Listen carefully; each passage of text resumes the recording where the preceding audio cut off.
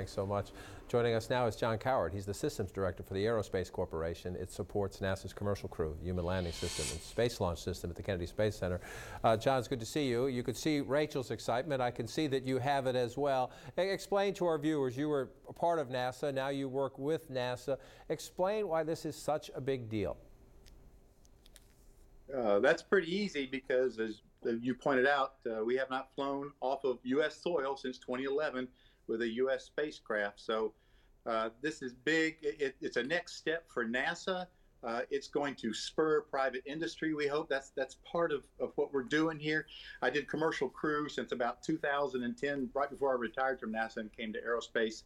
And it was some of the most exciting stuff I've ever done. I got to work primarily with the SpaceX kids, and I say that because they're all very much younger than me. And but whenever I would go out to SpaceX, the vibe around there was a lot like I imagine the vibe was here at Kennedy Space Center back in the 1960s when we were going to the moon.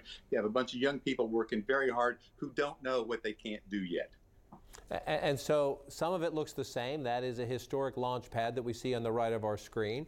Some of it looks different. These suits look very different to me as we watch the two astronauts preparing for their flight. Walk us through that. What is similar? What will look and play out as Americans who followed the space program might recall, and what will be different?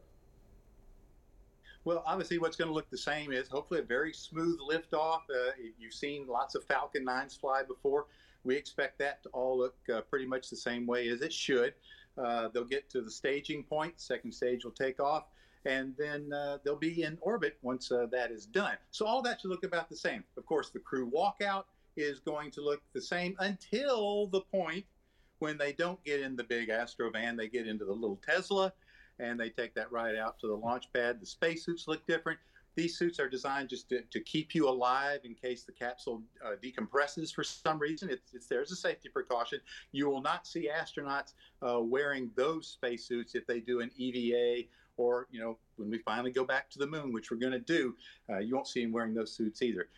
And then when it comes back from space, after it's been up on the space station for a month, 2, 3, 4, whatever they decide, when it comes back in, you're going to see parachutes. Now, we've seen last time we saw parachutes on Apollo, there were only 3. SpaceX is going to have 4, so that'll look a little bit different than the splash down the ocean. There will not be a giant aircraft carrier to pick them up. There'll be a smaller boat that SpaceX operates, and they will go get the crew and bring them back in for us. And part of the idea here, John, in the minute we have left, is that we're going to watch 2 NASA astronauts do this today. Part of the test down the road a bit is can you and I or somebody else buy a ticket into space? How far along are we in that process? We're getting there. You got to get the price down, and that's what this is a step to help us go do. If you get the price down where average people like you and I can afford it, that'll be great. What we like to see, what the next step we think will be, is perhaps scientists taking their experiment, instead of handing it off to an astronaut and letting them do it on the space station, they go up into space with their experiment. And then when something doesn't go exactly right, and the scientist goes, wow, that's interesting, that's when real learning begins, when real science begins, when you figure out why you were wrong in your hypothesis. I mean, we are on the cusp of really the greatest events in space exploration have not happened yet.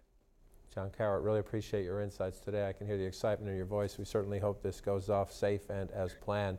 John, thanks so much, and thanks for joining us today as well. Again, that launch a bit this afternoon. Stay with CNN 4 at Brianna Keeler picks up our coverage right now. Have a good afternoon.